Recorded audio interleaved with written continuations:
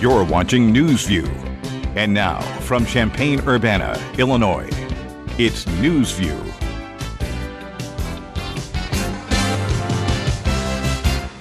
Hello and welcome to NewsView.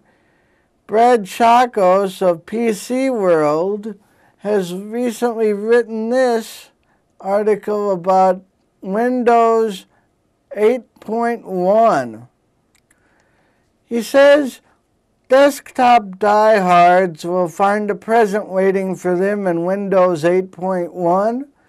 The impeding upgrade colloquially dubbed Windows Blue, quote-unquote, a wonderful, horrible, oh-so-teasing present.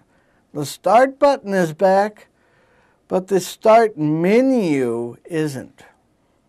Instead, clicking the old familiar button will dump you into the modern UI Start screen. While the new feature is notable for adding a helpful visual cue to an operating system rife with hidden menus, it isn't exactly what people begging for the return of the Start button were looking for.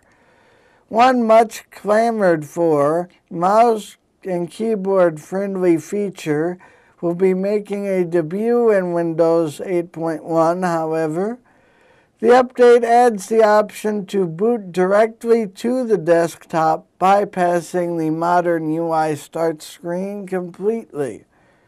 Actually, you can boot into several alternate locations, including the All Apps view. He goes on to say another new option adds the ability to carry your desktop background over to the modern interface, fostering a more unified feel across the operating system. If that doesn't float your boat, new Start screen covers and backgrounds will also be available, including some animated elements. You could also choose to use a slideshow of your pictures for your lock screen, in effect having your PC double as a really expensive digital picture frame when you're not actively using it. All that said, most of the Windows 8.1 enhancements are made to bolster the modern environment, not the desktop. The most welcome improvement is the addition of fully customizable snap views. No longer will you be locked into the two-app quarter-screen snap limitations of Windows 8 Vanilla. Windows 8.1 adds the ability to resize snap apps to any ratio you'd like, and includes an option to snap 3 apps side by side. You'll also be able to have multiple instances of an app open and snapped. Microsoft blog post lists 2 Internet Explorer windows as an example. Hate the way that every newly installed app gets plopped onto your Start screen? You won't once Windows 8.1 hits, because that annoying feature, quote-unquote, is going the way of the dodo. Instead, any apps installed from the Windows Store will appear under a new quote-unquote, filter in the All Apps view, from which you can choose to pin apps to the Start screen if you so desire. Yay, self-determination, he says. Windows RT users will be happy to hear that the modern SkyDrive app is gaining the ability to save files, both to the cloud and as well as locally. Currently, you can only use the SkyDrive app to view files already stored in the cloud. The modern style PC setting options is also getting a big boost. One of the biggest complaints about Windows 8 is the way it constantly swaps you back and forth between the desktop and modern interfaces, a problem exacerbated by the fact that you have to drive into the desktop control panel to tinker with under-the-hood stuff. No more. Quote, the updated PC settings in Windows 8.1 gives you access to all your settings on your device without having to go to the control panel on the desktop, unquote, says Microsoft's introductory blog post. Internet Explorer 11 will make its debut in Windows 8.1 as well. While most of the tweaks sound fairly basic, faster page loads, better touch performance, it's also adding the tab syncing feature seen in leaked builds of Blue, allowing you to open tabs across multiple Windows 8.1 PCs and tablets. And you can read more about this at PCWorld.com under Windows 8.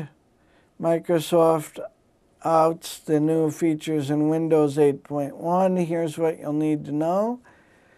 And according to Tron.com at www.chron.com, a wave of bombings has killed 30 in fresh Iraq attacks, according to the Associated Press. And in other news, Grumpy Cat has landed a movie deal, according to TheWrap.com. This should make even the orneriest kitty purr, they say at TheWrap.com. Internet sensation Grumpy Cat has landed a movie deal. The surly feline's management team, yes, she has one, told TheWrap.com that Grumpy Cat's big screen close-up comes courtesy of a deal with Broken Road Productions, which has previously worked on such films as Zookeeper and Jack and Jill. A representative for Broken Road did not immediately respond to a request for comment.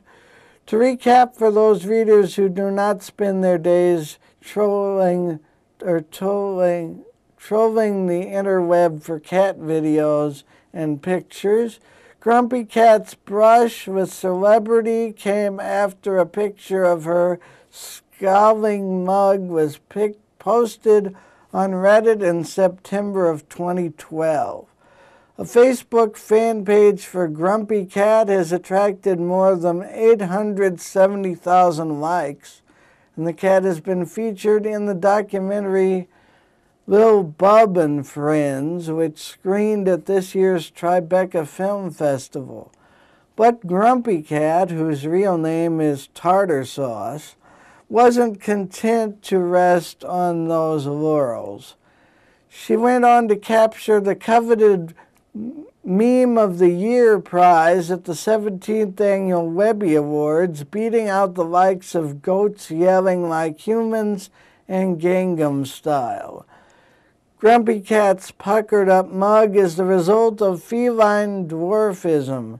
No words yet on what the storyline of the big screen adventure will entail, though Deadline, which broke the news, it will be a Garfield-like film.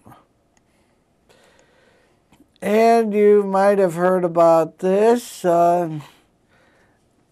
TMZ reported last week that former actress, maybe current actress, I don't know, Amanda Bynes was caught with a bong she threw out the window and charged on a felony. Then she soon after claimed that that was a fake report and the police officers were really abusing her. Now she is suing TMZ, or she wants to sue TMZ over the pictures. She says they faked a photo of a smashed bong allegedly outside her apartment She says, quote, "I'm suing TMZ for staging fake bong photos," quote unquote. She posted, "It's not even a bong. The photo shows it's clearly a clear and blue stained glass Crike bottle from some random street."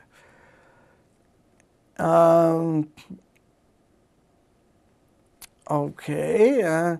And in Washington, D.C., snakes are in the trees at one park. And that according to WTOP.com,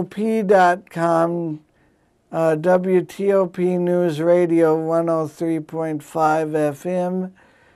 They say Washington, they're not on a plane, but snakes in a tree could still be scary, especially when they're spotted in D.C. D.C.ist says an email in Adams Morgan Yahoo group by a D.C. police sergeant discussed snakes falling out of the trees at Walter Percy Park in Northwest. The posting was reported by the website Popeville and reads, quote, "On Thursday, May 23rd, 2013, around 11:40 a.m., a call came in about a couple of snakes that fell out of the trees. When the snakes fell, they scared the children and everyone fled." This was in the playground area.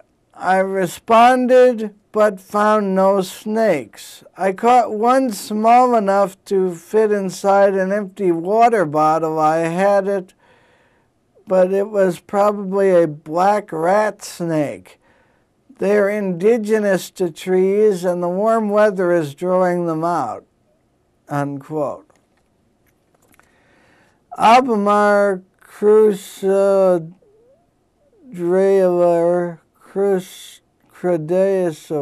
a painter who sometimes does work at a building near the park, tells WTOP the snake sighting occurred around the time when he was parking his car last Thursday.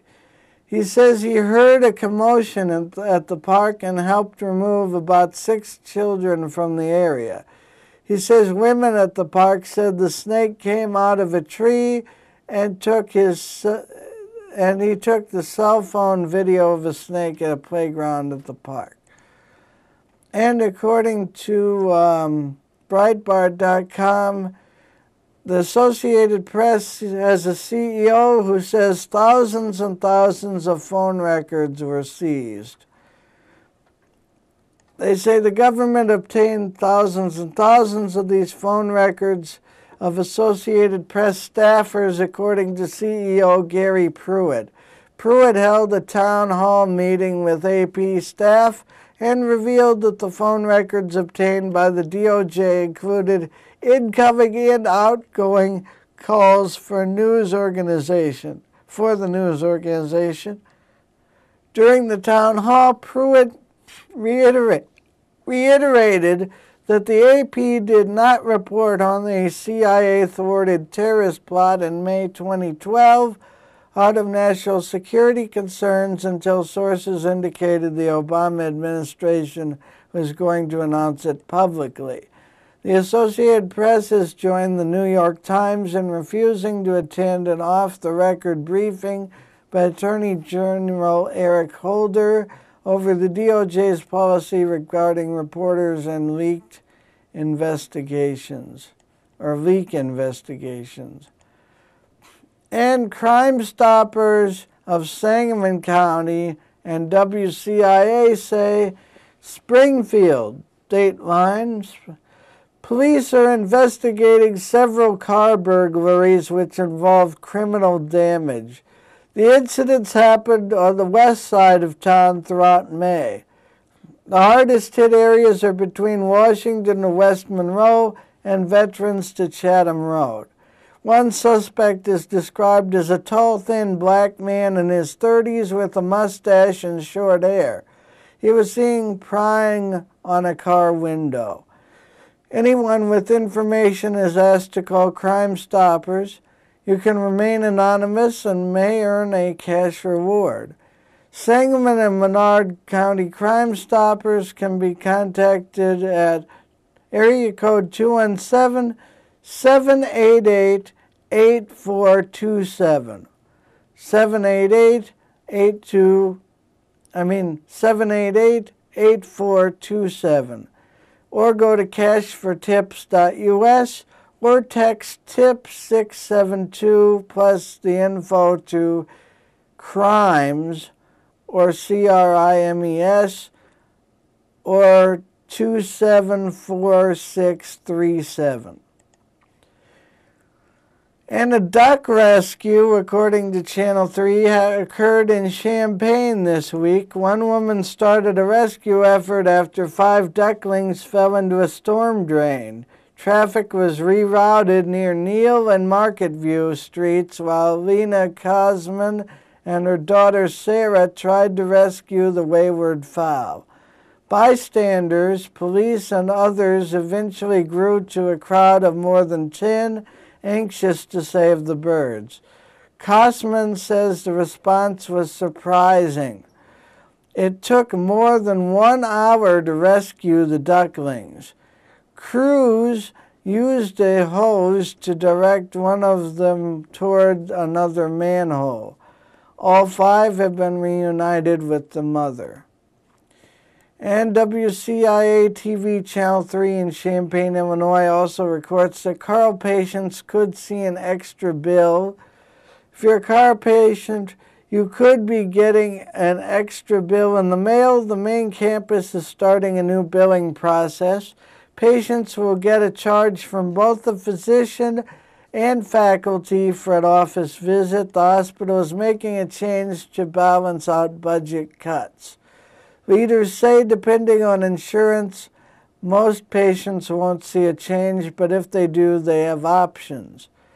Quote, Carl offers the same benefits to them that we offer today. We have payment plans to pay off your portion of the bill. We offer charity care.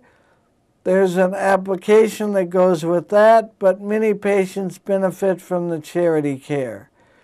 Unquote. Carl Vice President Don Walden said that, and the billing change goes into effect Saturday, June 1st, 2013.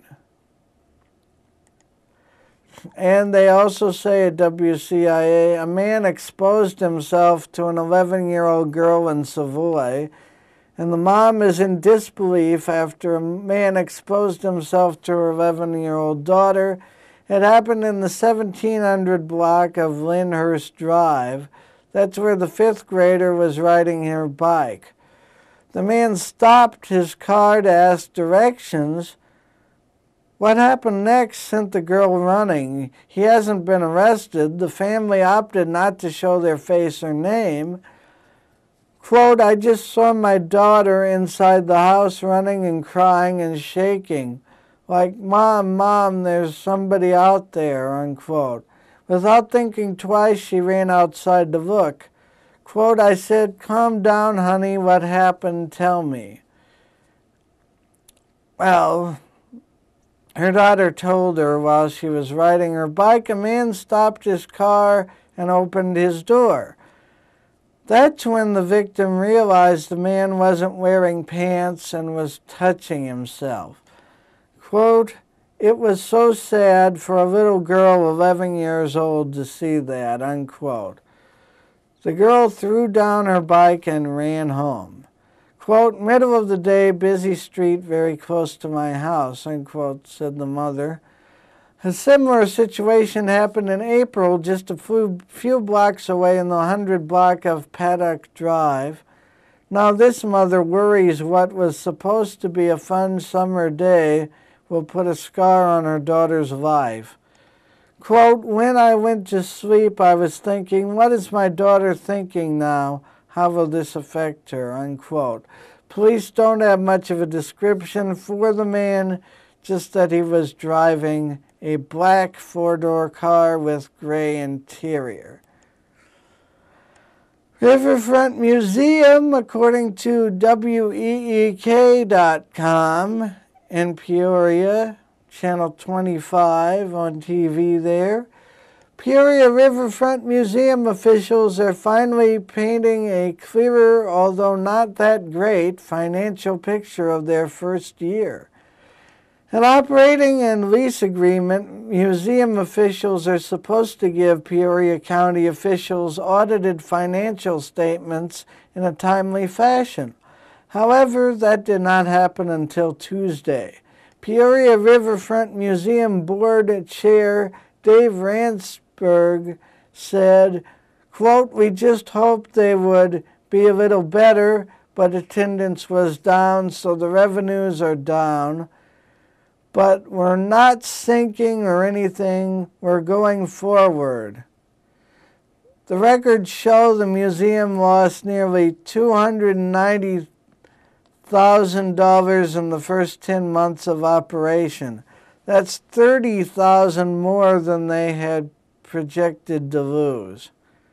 Attendance was also down almost 1,800 people from what consultants projected. And this is Michael Badger. You're watching Newsview. Stay tuned for weather and a Crime Stoppers announcement after this break.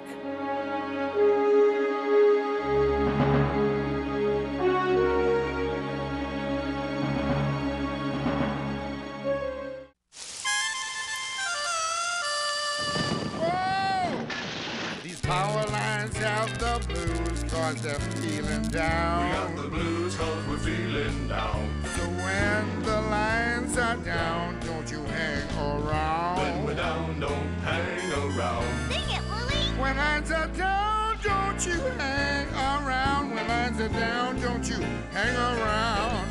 When lines are down, don't you hang around.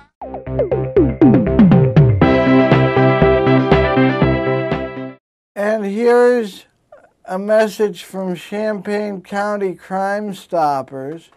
Crime Stoppers is holding a shredded event, and they say protect your identity, keep your old documents out of the wrong hands. Champaign County Crime Stoppers says the best way to protect yourself against identity theft is to make sure your personal information doesn't fall into the wrong hands. And just a few minutes on your part could make a huge difference. Join Crime Stoppers of Champaign County Saturday, June 1st from 9 a.m. to 11 a.m. for the Shredded event. Bring your old personal documents to the State Farm Center, formerly known as the Assembly Hall, where you can get rid of them permanently. We're working with Monster Shred, a local company dedicated to helping you and the environment at the same time. We'll accept the following documents: medical records, financial statements, credit applications, bank statements, documents with social security numbers or driver's license numbers, bank checks, tax records, and legal documents over 8 years old. There has been remarkable support for this annual event. It has helped stop identity theft in Central Illinois while saving more than 150 trees and more than 25 cubic yards of landfill space. But because of this success, we're limiting the number of boxes we can accept. The limit is 2 boxes, no bigger than a banker box. For more details, log on to the Champaign County Crime Stoppers website at www.373tips.com. That's 373tips.com. The U.S. Department of Justice says identity theft hurts millions of people every year. John Hecker, president of Crime Stoppers of Champaign County, believes a proactive approach can save you time, money, and worrying in the long run and Crime Stoppers is happy to lead the way. Come out and join them Saturday, June 1st at the State Farm Center from 9 a.m. to 11 a.m. Look for them in the parking lot under the marquee at Kirby and First Streets on the U of I campus. Crime Stoppers is asking for a small donation of $5 to help pay future rewards. Crime Stoppers offers rewards of up to $1,000 for tips that lead to arrests in cases across Champaign County. For more information, contact Troy Daniels, Champaign Deputy Police Chief at 403-6909. That's 403-6909. And you can also contact John Hecker, President of Crime Stoppers of Champaign County, at 356-8391. That's the Crime Stoppers Shredded event, Saturday, June 1st, from 9 to 11 in the morning.